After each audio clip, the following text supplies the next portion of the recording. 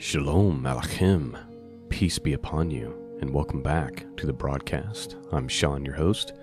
Website, www.scriptureandprophecy.com. That's where you go to support this broadcast.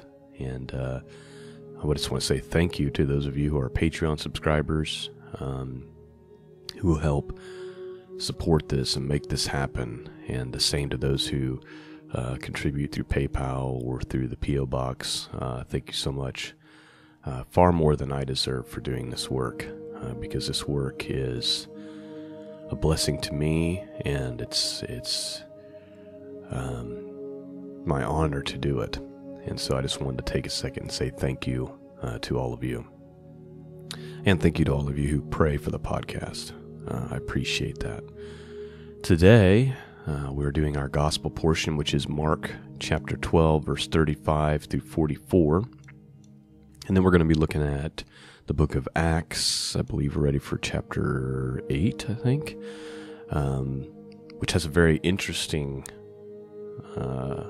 story in it about Philip. So we're going to be taking a look at that. We're going to have to look into some Hebrew a little bit, and we're going to have to look into some Greek a little bit. Should be an interesting podcast this morning. So without further delay, let's go ahead and dig right in. We're going to be using the King James Bible. We're looking at, we're going to start with our gospel portion, which is Mark chapter 12, verse 35 through 44. Here's what it says. And Jesus answered and said, while he taught in the temple, how say the scribes that Christ is the son of David? For David himself said by the Holy Ghost, the Lord said to my Lord, sit thou on my right hand, till I make thine enemies thy footstool. David therefore himself calleth him Lord. And whence then is he then his son? And the common people heard him gladly. And he said unto them in his doctrine, beware of the scribes, which love to go in long clothing, and love salutations in the marketplace, and the chief seats in the synagogues, and the uppermost rooms at the feast, which devour widows' houses for a pretense, make long prayers. These shall receive greater damnation. And Jesus sat over against the treasury, and beheld how the people cast money into the treasury. And many that were rich cast in much. And there came a certain poor woman, and she threw in 2 mites, which make a farthing. And he called unto him his disciples, and saith unto them, verily I say unto you, that the poor widow hath cast in more than all they which have cast into the treasury. For all they did cast in of their abundance. But she of her want did cast in all that she had, even all her living.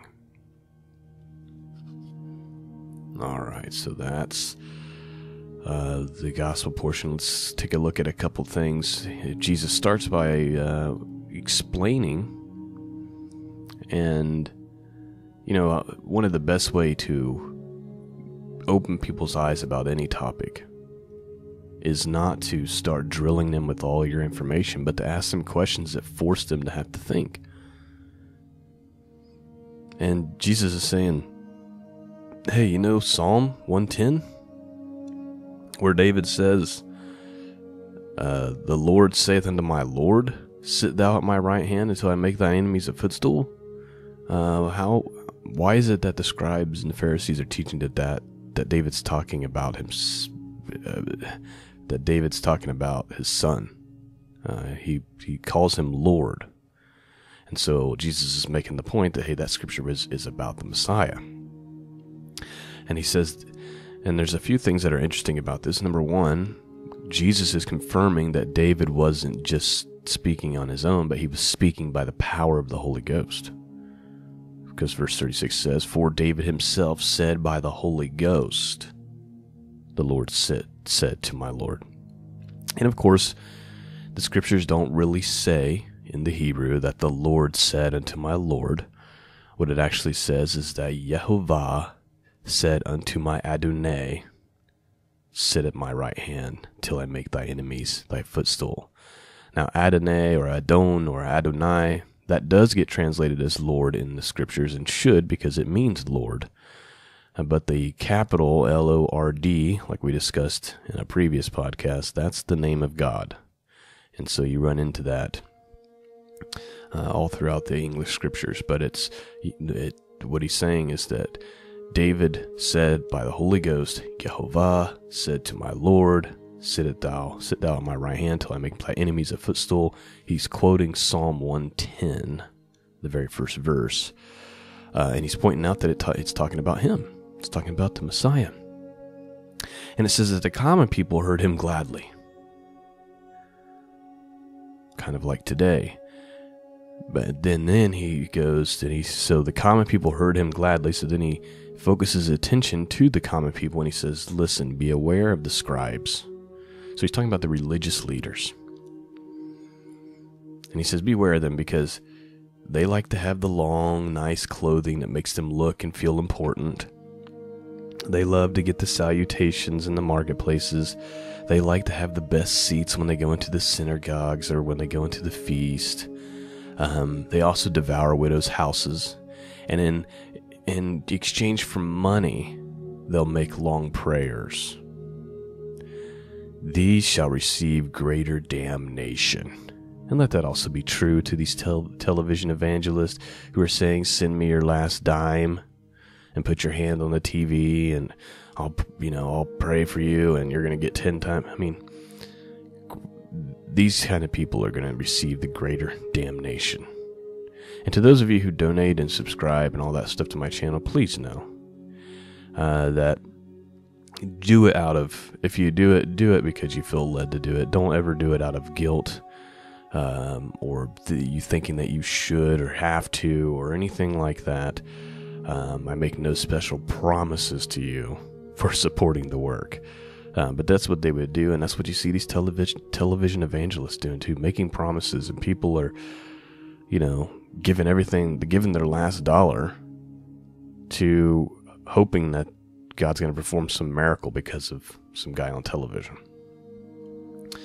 And then Jesus points out that the woman who gave, who gave basically 2 pennies into the temple funds, gave more than the rich people because she had nothing to give. It's easy for the rich to give large sums because they have seemingly endless money. But the poor, who have very little who give, they're the ones really giving the most because they're giving out of their poverty. And so that's the teaching there for our gospel portion for today. All right, let's move on and read our book of Acts. Very interesting story that takes place in the book of Acts. Let me get to it here. Yes, we're looking at Acts chapter 8, and it's going to begin with a little bit more information. Remember, last week we ended chapter 7 with the stoning of Stephen. And it ends by introducing Saul, Shaul, and he's holding the coats and being in agreement with the stoning. Okay? Remember, he starts out he's very zealous for the Jewish faith, and he begins to persecute the church and Christians very heavily. Remember, he was a Pharisee of Pharisees. He was, he's one of these religious leaders, more or less. All right, let's begin. Verse 1. And Saul was consenting unto his death, referring to Stephen. And at that time there was a great persecution against the church which was in Jerusalem. And they were all scattered abroad throughout the regions of Judea and Samaria, except the apostles. One thing that's come to my mind, because I've often wondered why God would allow persecution. And there's a couple of things that do happen when persecution comes along. One, there's usually a great revival. 2, it will cause Christians to scatter into other parts of the world, which may have been God's intent here. Is to, it started here in Jerusalem, and then the persecution comes and scatters them throughout other regions, which in return also spreads the gospel into those regions. I'm not welcoming or saying I want that to happen. I'm just saying that I think God does have purpose in that. Verse 2, and devout men carried Stephen to his burial and made great lamentation over him. As for Saul, he made havoc of the church, entering into every house and hailing men and women, committed them to prison. Therefore they were scattered abroad, went everywhere preaching the word. You see, basically your first missionaries were created out of persecution. Saul starts persecuting, hauling people off to prison, forcing Christians to scatter abroad, and as they were being scattered, they went everywhere preaching the word. And, I've been bringing this up a lot. Your purpose and my purpose, once you come to faith in Christ, is to serve Him and to share the good news. It's hard, and it's easy for me to hide behind the microphone and share it. But it is difficult to share out in the world, especially in a world now that's growing in hostility towards Christianity. But, this may, we very well be moving into the last days, and our mission in these times is to be a salt and a light and to share the gospel of Jesus Christ. That He is the Son of God, that He came, that He died on the cross willingly for our sins and shed His blood, and that God rose Him up 3 days later. And that anybody who believes and trusts in that and follows after Him and takes up their cross will be saved. Let's continue. Verse 5. Then Philip went down to the city of Samaria and preached Christ unto them. And the people with one accord gave heed unto those things which Philip spake, hearing and seeing the miracles which he did. For unclean spirits, crying with a loud voice, came out of many that were possessed with them, and many taken with palsies, or palsies, and they were lame were healed. And there was great joy in that city. But there was a certain man called Simon, which before time in the same city used sorcery, and bewitched the people of Samaria, giving out that himself was some great one, to whom they all gave heed, from the least to the greatest, saying, This man is the great power of God. And to him they had regard, because that of long time he had bewitched them with sorceries. But when they believed Philip's preaching, the things concerning the kingdom of God, the name of Jesus Christ, they were baptized, both men and women. Then Simon himself believed also. And when he was baptized, he continued with Philip, and wondered, beholding the miracles and signs which were done. Now when the apostles which were at Jerusalem heard that Samaria had received the word of God, they sent unto them Peter and John, who when they came down prayed for them that they might receive the Holy Ghost. For as yet he was fallen upon none of them, only they were baptized in the name of the Lord Jesus. There's, that's a very interesting verse there. It says that Peter and John went down to Samaria when they heard that they were believing, but they hadn't received the Holy Ghost when they believed. Only those who were baptized in the name of Jesus received the Holy Ghost. Makes you wonder if that's true today, if we have believers walking around without the power of the Holy Ghost. It seems like people want to do everything they can to avoid being baptized. It's like, well, do I really have to? It's like, well, Jesus commanded you to. That should be enough. So if you're wondering about that, go get baptized if you haven't already. Why would you not?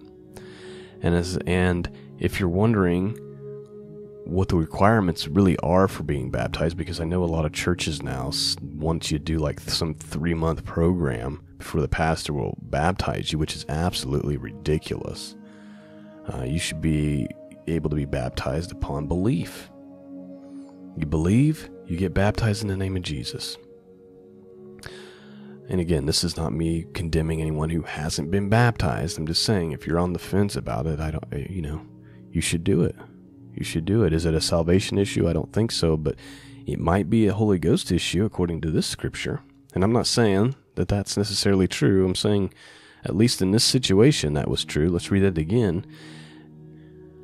Now when the apostles which were at Jerusalem heard that Samaria had received the word of God, they sent unto them Peter and John, who when they were come down prayed for them that they might receive the Holy Ghost, for as yet he was fallen upon none of them. Only they were baptized in the name of the Lord Jesus. Then laid their hands on them, and they received the Holy Ghost.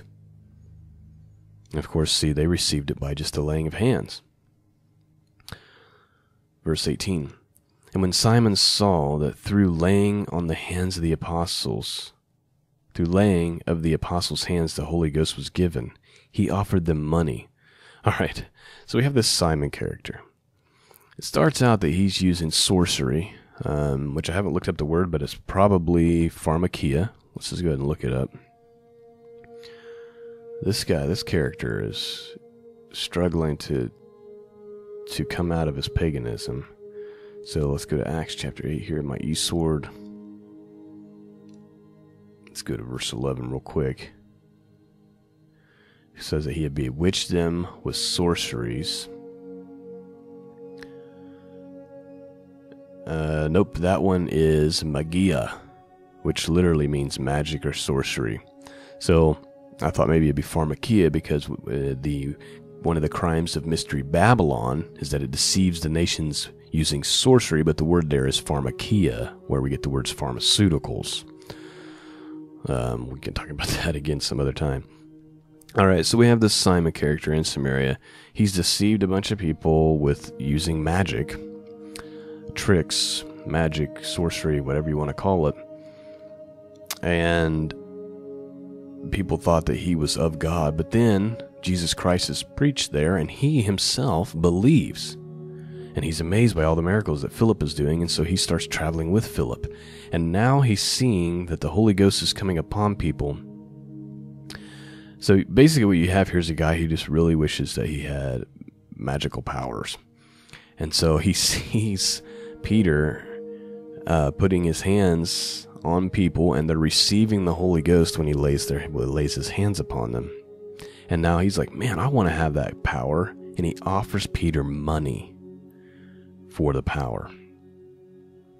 So here's what happened. And when Simon saw through the laying of hands of the apostles the Holy Ghost was given, he offered them money, saying, give me also this power, that on whosoever I lay hands, he may receive the Holy Ghost. But Peter said unto him, thy money perish with thee, because thou hast thought that the gift of God may be purchased with money. Thou hast neither part nor lot in this matter, for thy heart is not right in the sight of God. Repent therefore of thy wickedness, and pray God, if perhaps the thought of thy heart may be forgiven thee. For I perceive that thou art in the gall of bitterness, and in the bond of iniquity. Then answered Simon and said, pray ye to the Lord for me, that none of these things which ye have spoken come upon me. And they, when they had testified and preached the word of the Lord, returned to Jerusalem, and preached the gospel in many villages of the Samaritans. Verse 26. And the angel of the Lord spake unto Philip, saying, arise, and go toward the south unto the way that goeth down from Jerusalem unto Gaza, which is desert. And he arose, and he went, and behold, a man of Ethiopia, a eunuch of great authority, under Candace queen of the Ethiopians, who had the charge of all her treasure. And he had come to Jerusalem for worship, was returning and sitting in his chariot. Read Esaias the prophet. He's talking about Isaiah. All right, so we have this eunuch from Ethiopia. He's a very powerful person, in high authority. Matter of fact, it looks like he's in charge of the treasury. And he's in a chariot, and he's reading from the prophet Isaiah. Verse 29. Then the Spirit said unto Philip, Go near and join thyself to this chariot. And Philip ran thither to him, and heard him read the prophet Isaiah, and said, Understandest thou what thou readest? And he said, How can I, except some man should guide me? And he desired Philip that he would come up and sit with him. The place of the scripture which he read was this: He was led as a sheep to the slaughter, and like a lamb dumb before his shearers, so he opened he not his mouth. And of course, that's talking about Isaiah 53, verse 7 and 8, talking about how Messiah would keep his mouth shut, would not talk, would willingly basically be slaughtered like a lamb. Verse 33, And in his humiliation his judgment was taken away, and who shall declare his generation? For his life is taken from the earth. And the eunuch answered Philip and said, I pray thee, of whom speaketh the prophet this? Of himself, or of some other man? Then Philip opened his mouth and began at the same scripture, and preached unto him Jesus. And as they were on their way, they came into a certain water. And the eunuch said, See, here is water. What doth hinder me to be baptized? All right. The eunuch's asking the question. Here's the age-old question. When should you be baptized? You know, he's asking, Philip, okay, here's some water, here's a well. What's preventing me from being baptized? Here's the answer. And Philip said, If thou believest with all thine heart, thou mayest. And he answered and he said, I believe that Jesus Christ is the Son of God. There's the requirement. You believe, you can get baptized. You believe that Jesus Christ is the Son of God, you can get baptized. And that's when you should. And it may not, and if you're someone who hasn't been, but you've believed for a long time, that's okay. You can get with a pastor or someone who can baptize you in the name of the Lord, in the name of the Lord Jesus. All right, verse 38. And he commanded the chariot to stand still, and they both went down into the water, both Philip and the eunuch, and he baptized him. And then when they come up out of the water, the Spirit of the Lord caught away Philip, that the eunuch saw him no more, and he went on his way, rejoicing. Did you catch that? Let's come back to that.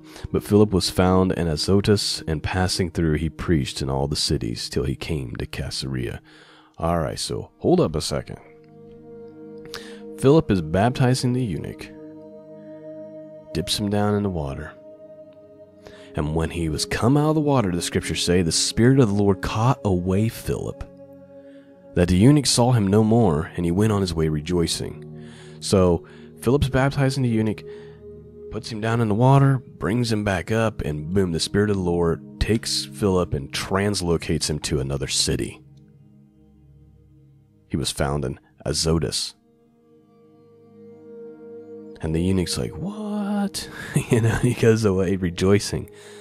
Interesting enough, that caught away.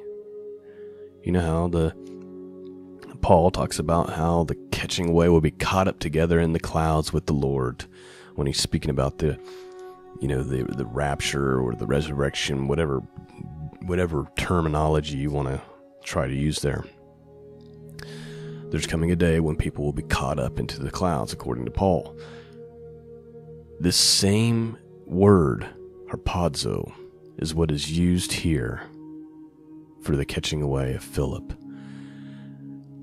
And the word harpazo, let me just pull it up for you so you understand what it means, is what we translate as catching away. It means to seize, to catch, to pluck, to pull, to take by force. Man, these are miracles. So basically, yeah, it's the same word. So Philip was captured, caught away, harpazoed, translocated to another city. And passing through, he preached in all the cities till he came to Caesarea. That is phenomenal. You know, there's lots of examples of stuff like this in the scriptures. First of all, you have Enoch who was raptured. You have the prophet Elijah who was caught up in a whirlwind and taken to heaven. You've got Philip here being harpazoed, being translocated to another city. And there's a day coming when all the dead in Christ are going to be resurrected and caught in the air, and those of us who remain, those of us who are still alive, will be caught up with them, where we will forever be with the Lord. I refuse to get into conversations and arguments anymore about when that takes place. All we need to really agree on is that it does take place.